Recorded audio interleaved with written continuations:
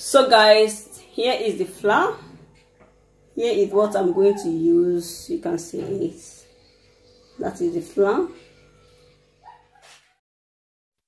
Okay guys, now we are about to start. First of all, boil your water. My water is already on the gas boiling, so that is what I'm going to use, but you have to check it. If it's much, you reduce it, just like I'm about to do now.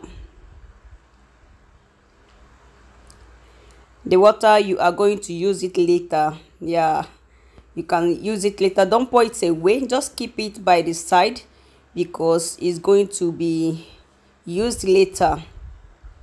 Then get ready to add your flour inside the boiling water. My sister, hey, this pando is not that easy to make. If you are doing pando, pounded yam, you have to be very careful because any slight mistake, it will become a stone. Oh, hey, it will be a story for another day. And you can't even manage to swallow it. It will just be a wasted effort. So you just have to be careful. That's why a lot of people don't really like doing this pando. They prefer doing the easier one like semo and other.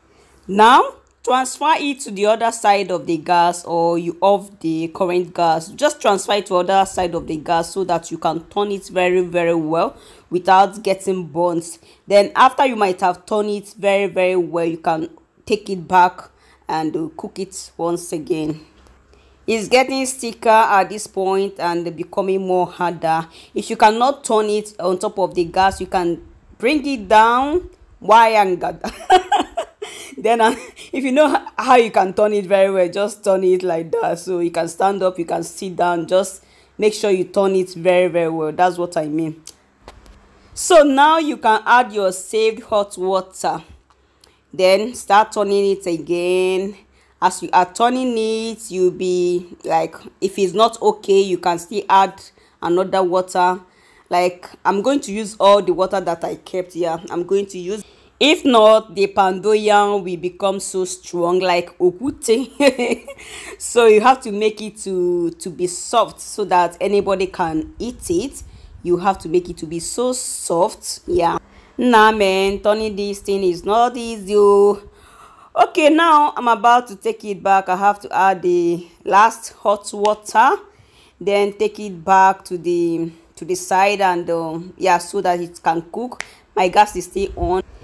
Yeah, don't be tired of turning.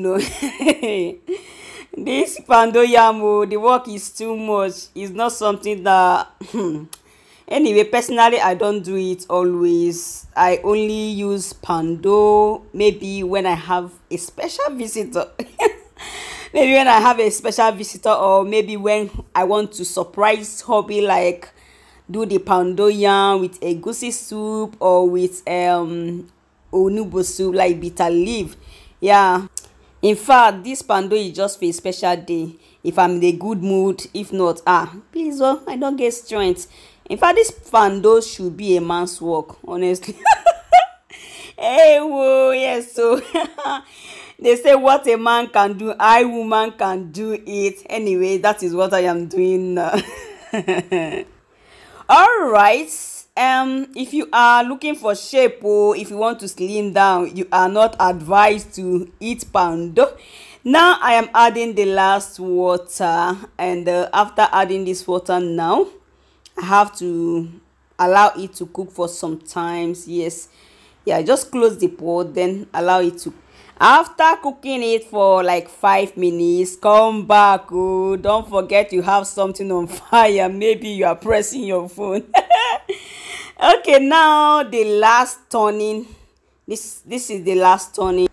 Hey, Chimo, I need mods. Can somebody get mods for me? Because this turning no day is you. My hands are paining me already, but anyway, I'm just here to teach you guys. After this, so maybe the next time I will do this pando should be next month. I'm telling you honestly, the next time should be next month. Is not easy one.